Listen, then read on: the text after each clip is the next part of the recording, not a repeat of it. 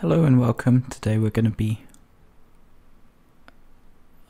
doing a quick scene, and we're going to be making some stained glass, some photorealistic stained glass.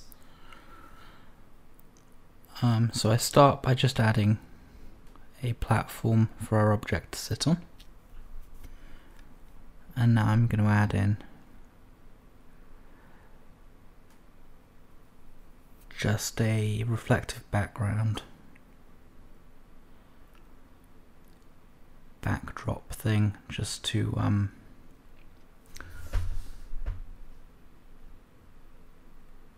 give the render a background, really. If you wanted to composite this into something, you could skip this step and just take over to a film sheet render.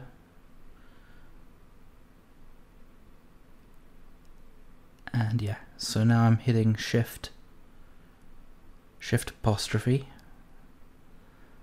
to drop my camera into fly mode, and I'm just positioning it somewhere where it looks alright.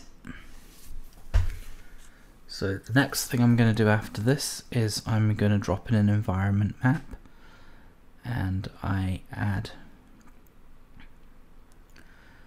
an HDR. This is going to be really important for photorealistic glass, because the glass needs something to reflect. It won't look good if you're just going to try and render it in a blank scene. It'll always look wrong, so you need some form of environment map for the reflections and the refractions of the glass to take effect. So next I just drop in a sphere and I add a glass shader. We're working in Eevee right now, but we will drop over to cycles at the end. This is a cross-compatible workflow. So now I've got my glass ball. I drop into edit mode, I think now, and I start by just flattening out the bottom of the sphere and then extruding it down to the little kind of plinth that I built.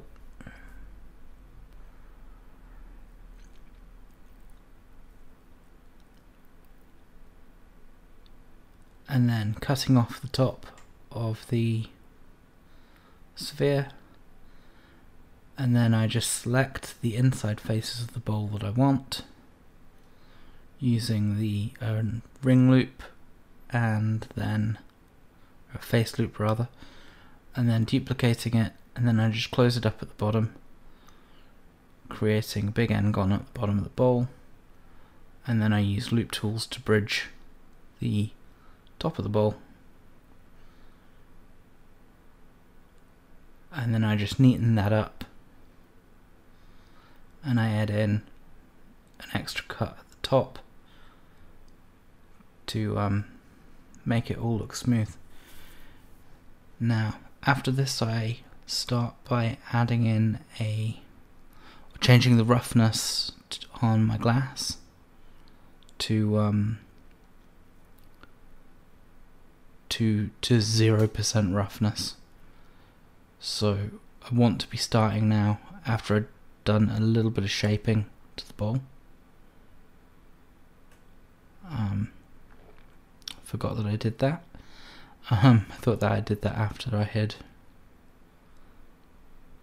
done a bit of work with the shader. So yeah, I drop now. I use proportional editing, by the way, to make those curved ridges. So yeah, I drop the glass shader to 0% rough, and then the next step is I drop over to my shader editor and I add in a texture. So the first texture is just a roughness map, which I'm gonna add in to roughness, and then I'm going to drop over now into paint mode, and we're going to take a look at how we're going to be using this. So everything we're doing today is just within the internal painting tools of Blender. You're not going to need any kind of node-based texture editor or anything to follow along. So when we make our texture now, what we're doing now is we're just adding a little bit of a thin film of grease, and you can see if we paint white it goes up to 100% roughness. So we want to be painting in just a light grey for everything we're painting today, and for good reasons. Mainly that we want to be able to control the intensity of things afterwards.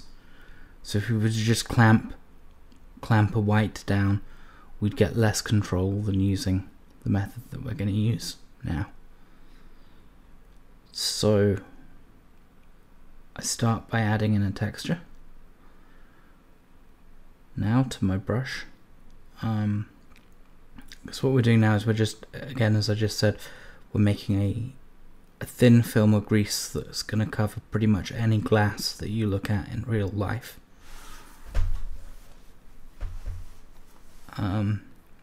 It's very rare to see a piece of glass that's perfectly smooth all over. It's always going to have some streaky bits.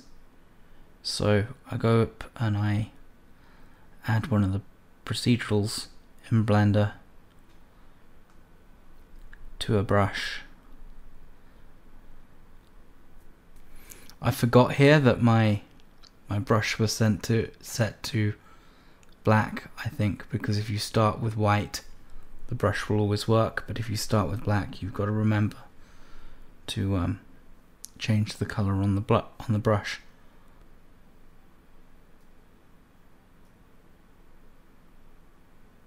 So in the end I decide on a stencil, and remember to bring my brush back up to the grey, and I just start by painting in the grease layer.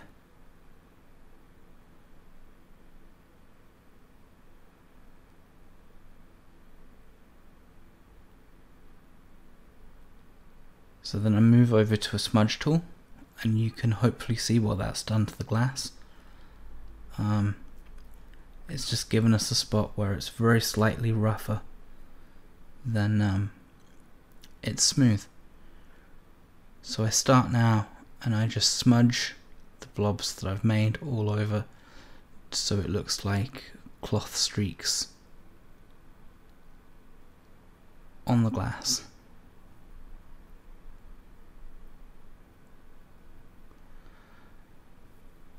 So I decide now that I'm pretty much happy with that, and we go on now to start making the stained glass look.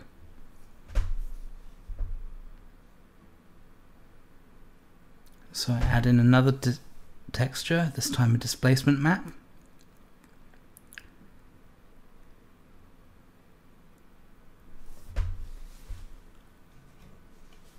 And now I just start adding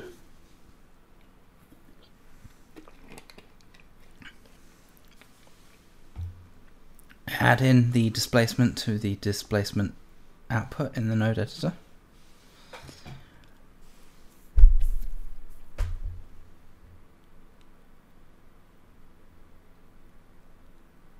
And then I just start by painting in some dots, and I just start off with some dots just to see what the shade is going to do. Because sometimes displacement can be a bit tricky. Sometimes when your displacement comes in, it's just unworkably high or unworkably low for whatever reasons. But in this case it's actually alright. So I just start by taking a look at what the displacement's done to the glass, and then moving over again to the smear tool to create the streaks. And this time we're not creating more grease, we're actually sculpting in, using the displacement map, where the glass stains are going to be.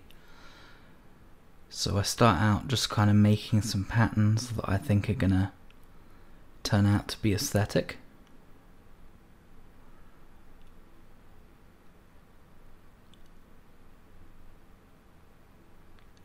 and then drop back into a preview. So now back into the shader window, I'm going to add in a multiply node. That's add math, and then you select multiply. And then I'm just hitting shift on the keyboard and using that to fine tune the level of displacement that we need for this kind of object. When I'm happy and satisfied with that, which I am now, I play around with what clamping will look like, and then I decide not to use it, and then I start building my stained glass effect.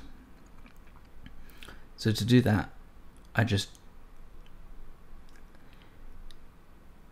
add in a mix node and another glass shader, and then I add that to the mix node, and I use my displacement as the mix factor for the two glass textures. So then I pull down the glass texture for the stain to be a red, and then right now we can't really see anything, and that's because we were painting in those greys, and it is working right now, but it's just too small to be seeable. It's too low of a mix.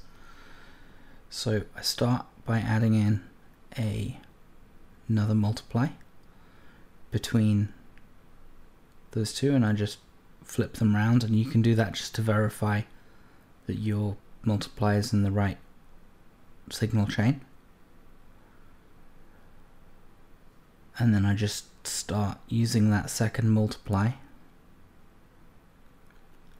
coming off that same masking texture we made. I just start bringing that up until we can see the red in our glass. And now when we render this in cycles, it's going to look pretty good. So that's how you get the effect. It's a little bit complicated to start out with, but it's really good workflow. I hope this is really useful, and I hope you can use this technique for whatever asset that you want to create. Thanks for watching.